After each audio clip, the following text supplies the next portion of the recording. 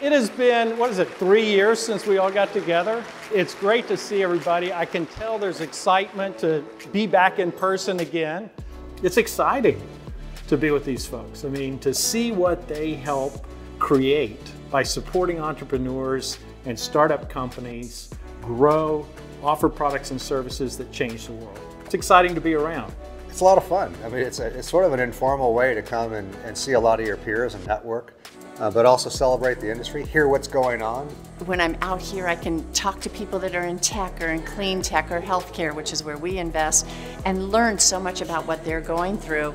And so it's fantastic networking with a group of people I wouldn't otherwise get to run into. The industry is changing, and there are so many emerging leaders who represent not just the incredible talent of today, but also the incredible talent of tomorrow.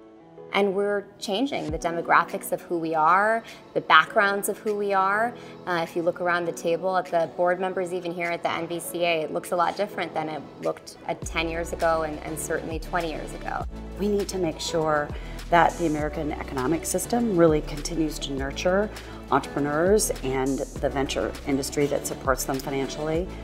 Next year is going to be really exciting. It's our 50th anniversary as the National Venture Capital Association.